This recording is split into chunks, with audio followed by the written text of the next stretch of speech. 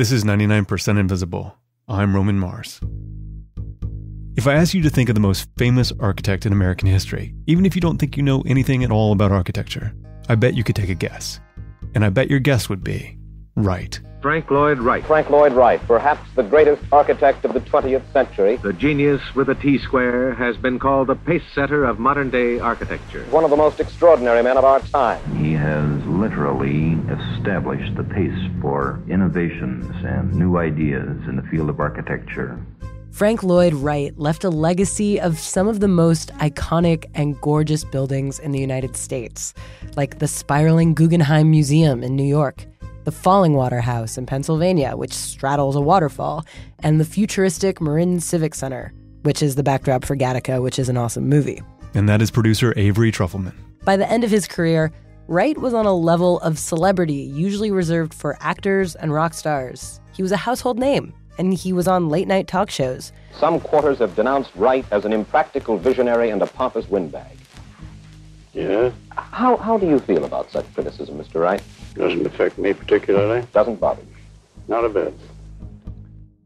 So Wright wasn't just known for being a genius architect. He made headlines because he was a character. He often wore this outfit that included a flowy cape and a hat and cane. He wrote manifestos, launched insults at other architects, and loudly critiqued politicians, religion, and society. He declared himself the greatest architect who ever lived. He was unashamed. You see, early in life I had to choose between honest arrogance and hypocritical humility. I chose honest arrogance and have seen no occasion to change now. And Frank Lloyd Wright had this wildly scandalous private life. There were suits against him, property seized, jail, finally divorce. The raw material for big, spicy headlines. Frank Lloyd Wright was the darling of the sensational press. But this bombastic character ultimately changed the field of architecture and introduced a new philosophy of building. Before many of Wright's iconic and famous structures were completed, before Fallingwater, before the Guggenheim, before the Marin Civic Center, his most significant contribution to our everyday lives was something much more modest.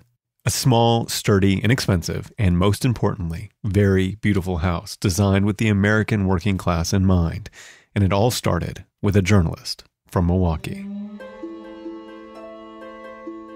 In 1934, a Milwaukee Journal reporter named Herbert Jacobs was assigned to take a drive over to Spring Green in central Wisconsin. He was told to write about Taliesin, Frank Lloyd Wright's home and studio. Jacobs didn't really know anything about architecture, and at that particular time, he wasn't really interested in learning anything about it. Because Herbert Jacobs had other things on his mind. In that November of 1934, his wife was very, very pregnant. The night before his reporting trip, he had brought her to the hospital, and he stayed up with her until dawn. The nurses assured Herbert that he could go on his reporting trip without missing the birth. And so, he set out that morning, alone, bleary-eyed, completely unprepared.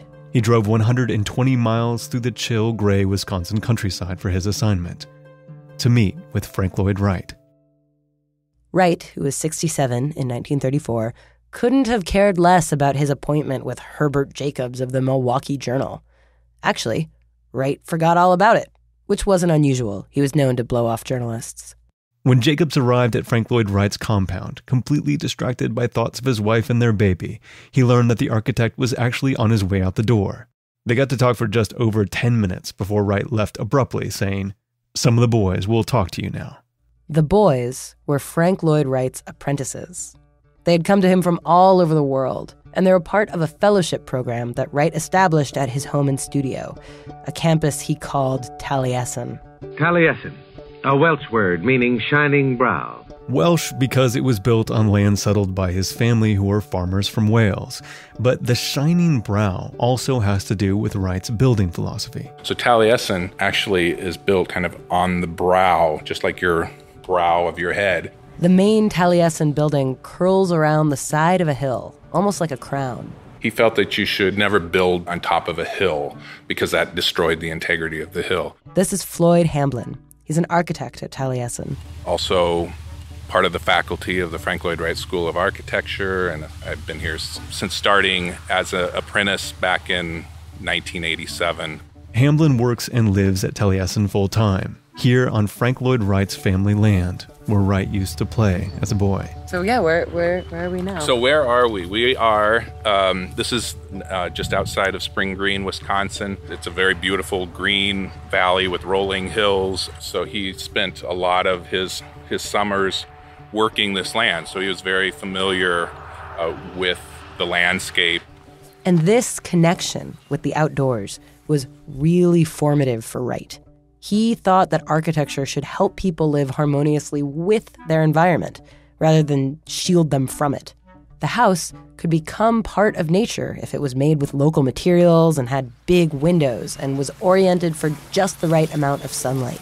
You orient the house just right so that you take advantage of what nature has to offer, and you're living with nature rather than trying to fight against it.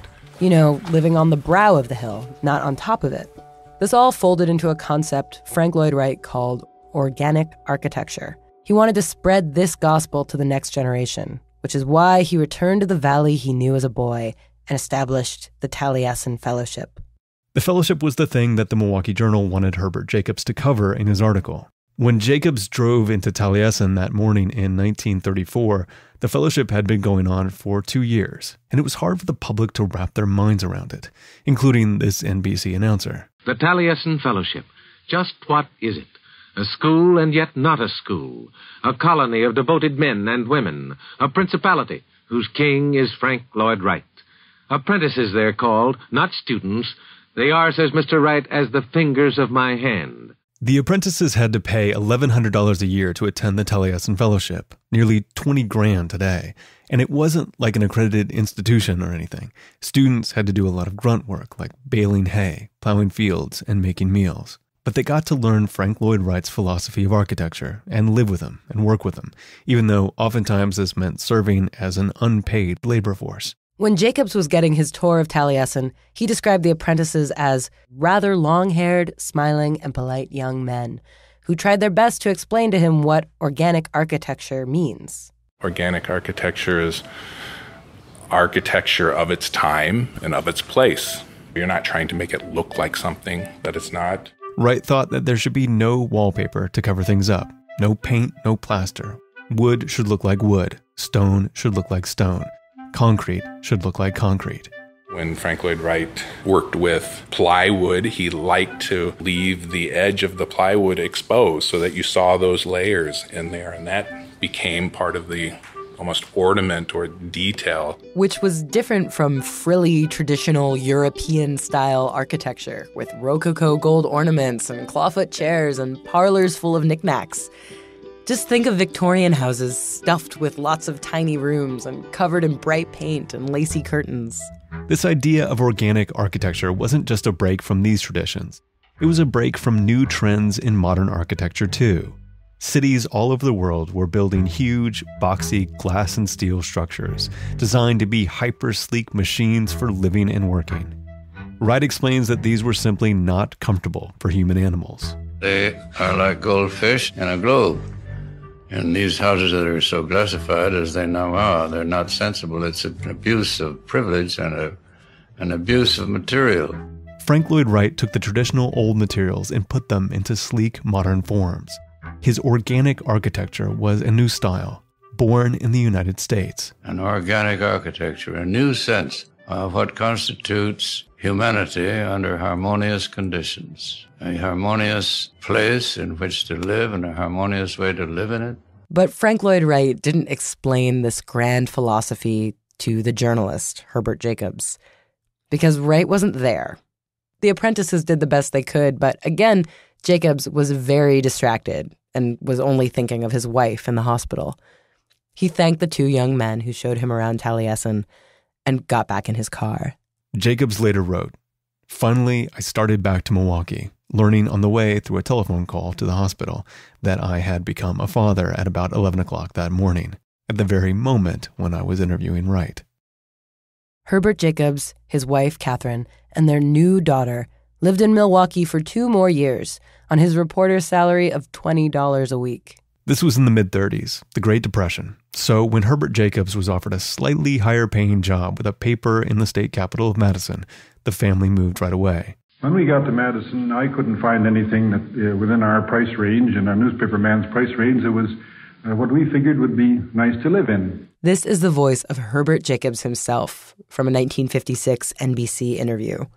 When he and Catherine moved to Madison, they didn't see any houses they liked or that they could afford. So a cousin of my wife's had been out at Taliesin with Mr. Wright and suggested that we have Mr. Wright do something for us. Jacobs didn't really remember much about his first visit to Taliesin 2 years before, and he murmured something along the lines of, "Very interesting," which his wife's cousin took as a yes. But he made an appointment for us to go out there, and we went along with that idea. Then on the way out, my wife and I were trying to think, what is it that we can tell this great man, the architect of rich clients, what can we say to him that would interest him in our very small case? In the past, when Frank Lloyd Wright had designed private homes, they had not been for people like Herbert and Catherine Jacobs. Wright had designed gorgeous, wide homes with broad roofs and expansive living rooms for wealthy people. His constructions were masterpieces. They were works of art, and they were expensive. So we put it as a sort of challenge. What the country needs is a decent $5,000 house. Can you build one? In today's money, $5,000 is about $85,000. That's a pretty reasonably priced house in most real estate markets. Mr. Wright told us that we were the first clients that ever asked him to build a low-cost house. He said for 20 years he'd been wanting to build one, but no one ever asked him to. Now, Wright had long wanted to make a more democratic form of housing, even early in his career. He had been playing around with inexpensive methods of building in other structures, and he had a lot of concepts that he had been scheming around urban planning.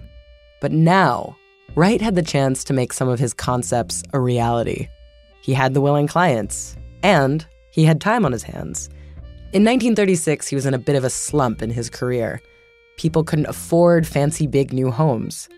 Again, it was the Depression, and a number of big projects had been canceled, and also Wright had already been practicing for decades, and he was slowly getting written off as a has-been. And then in comes this young, open-minded couple. Wright could tell them his philosophy and teach them how to live well through good architecture. Then he said, "Do you really want a $5,000 house?" He said, "Most people want a $10,000 house for $5,000. Are you willing to give up the things that you have to give up?" Mr. Wright made a list of the things that the Jacobs would have to do without if they really wanted a $5,000 house. Tile bathrooms, extra trim finish and things like that. Are you willing to give those up? We didn't know anything about it, and we said, sure, it's okay with us. Herbert and Catherine Jacobs didn't know it at the time, but that modest little house that Frank Lloyd Wright was to build for them would be the most practical expression of his ideology. The Jacobs would own the first house in a movement that Wright called Usonia. The house that Herbert Jacobs built was the first of the Usonian houses. Usonian, a Wright word meaning the United States as it ought to be at its democratic zenith. Usonia was Frank Lloyd Wright's name for the United States of North America. In Wright's vision, Usonia would be a country full of modest, well-made, beautiful, comfortable little houses that the working class could afford. These Usonian homes would inspire, educate, and, Wright believed, create a new culture for all Americans. I believe now people are going to know what constitutes good architecture, and, of course, good living has to go with it. Good conduct also. Good dressing, too, because you wouldn't dress in a loud and vulgar way in a quiet and beautiful room. All these good things are dependent more or less one on the other and add up to something that we call culture. It's only by a natural growth that you can attain culture. Wright believed the way to build a better American culture was not en masse, not in apartment buildings or cookie-cutter developments. It was to be catered to the individual. Culture is not for the crowd. Culture is an individual thing.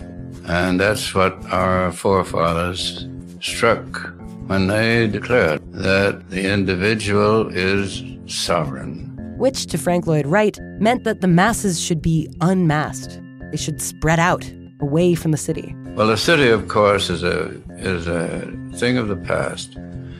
There was a time during the Middle Ages when it was the only source of culture. There was no way of acquiring this thing we call culture except by direct contact, you see. But for Wright, that wasn't true anymore. People were connected to culture through radio and telephones and automobiles. They have transportation, speed, listening, this we're using now. It's no longer essential for people to crowd together anywhere. These were all parts of Frank Lloyd Wright's vision for America.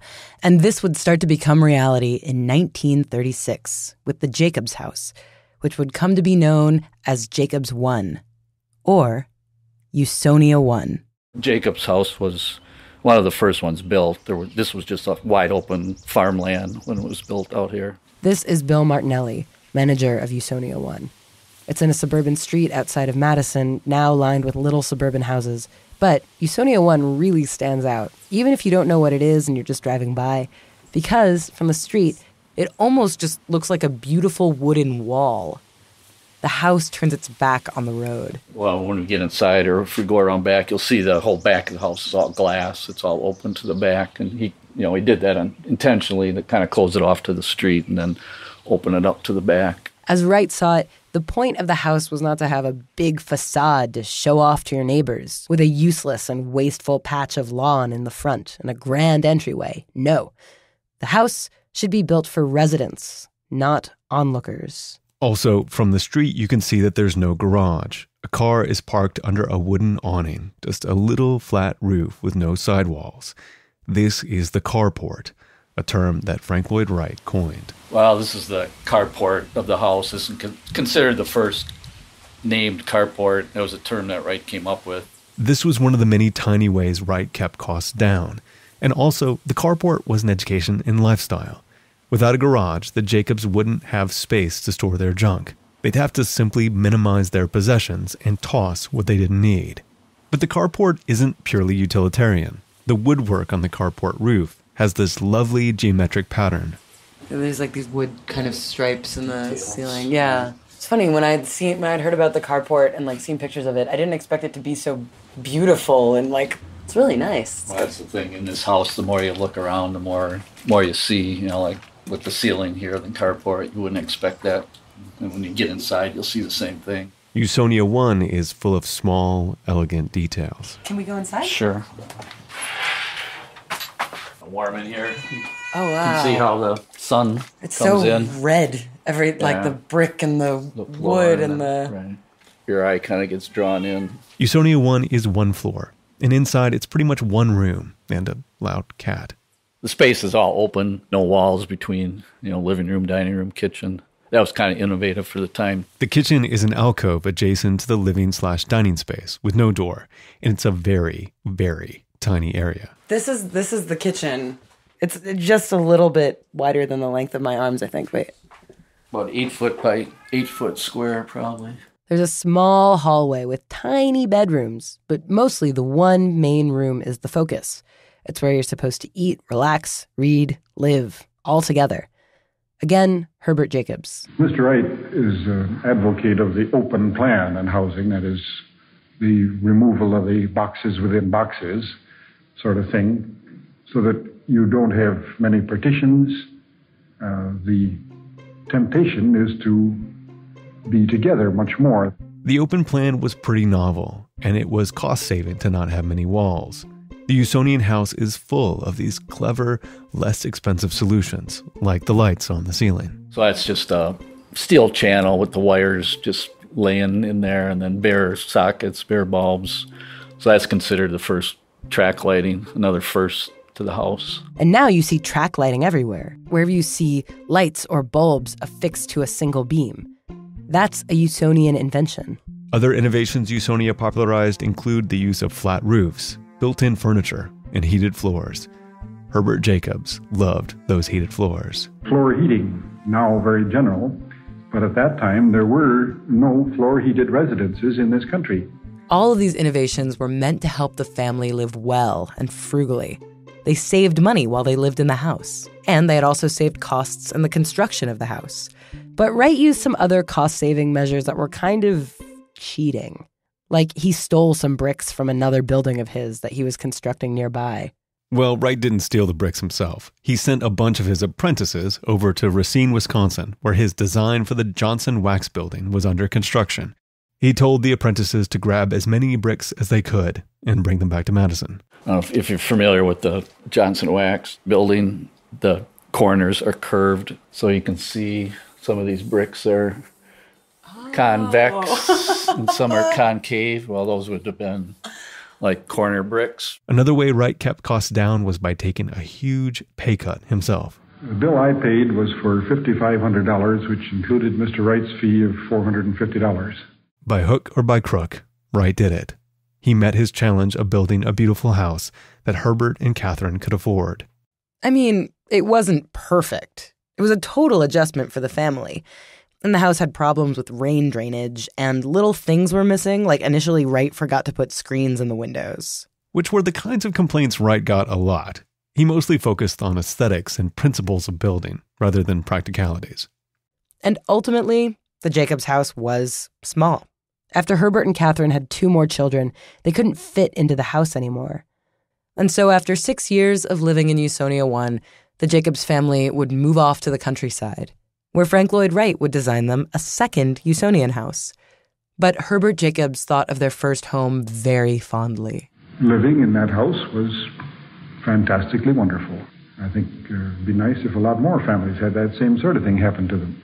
Mr. Wright thought so too. He thought everybody should live in a house designed by him, and, you know, the dishes and clothes designed by him and all the furniture. And he did design a lot of his furniture. And in at least one case, he did design a dress for the wife of a client.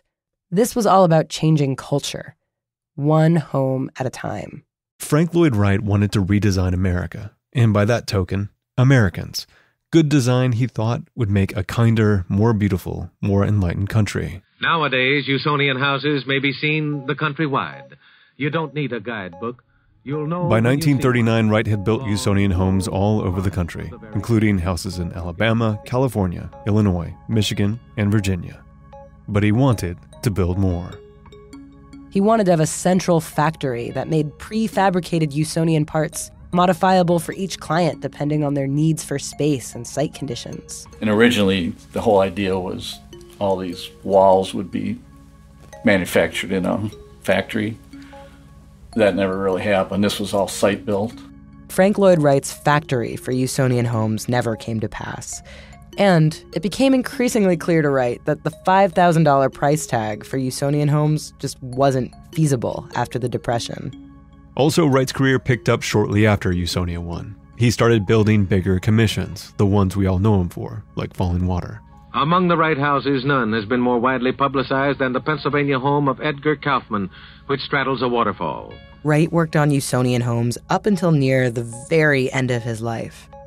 But it was a group of his apprentices that would carry on his vision by building an entire community of Usonian houses.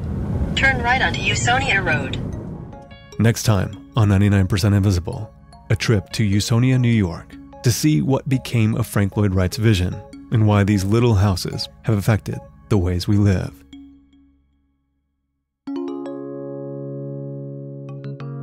"99% Invisible" was produced this week by Avery Trufelman with Sharif Youssef, Delaney Hall, Emmett Fitzgerald, Sam Greenspan, and me, Roman Mars. Katie Mingle is our senior editor. Kurt Kolstad is our digital director. Sean Rial composed all original music for this episode. And Taryn Mazza is the Baroness. Special thanks this week to John and Betty Moore, John Eifler, Jim Sharp, Sam Sharp, Christine Ingram, and Jody McGuire. We are a project of 91.7 KALW in San Francisco and produced on Radio Row in beautiful downtown Oakland, California.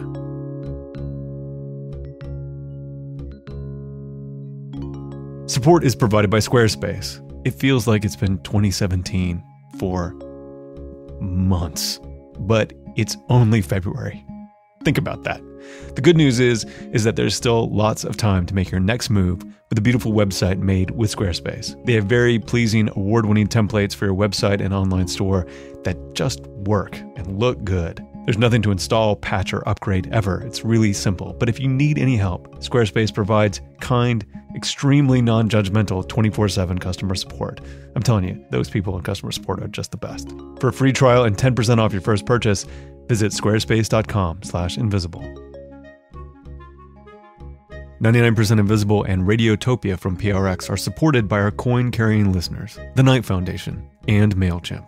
Whether you're looking to up your email game, sell your stuff, or find your people, MailChimp has the tools that give you the confidence to grow your company in a way that feels right for you. Over 14 million people use MailChimp to connect with their customers, market their products, and grow their e-commerce businesses every day. Using their easy drag-and-drop designer, we created automated weekly email story blasts that match our style and make me proud that we're sending beautiful and valuable information to our audience. This week, tactile pavement disasters in China and the strange layout of Detroit streets.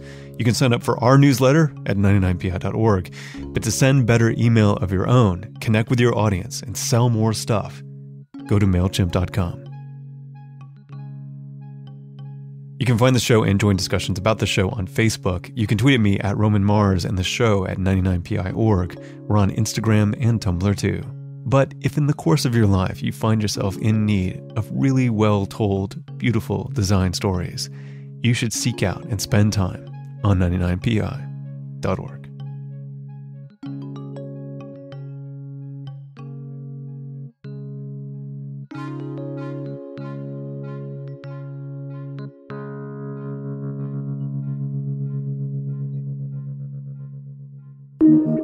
Radiotopia from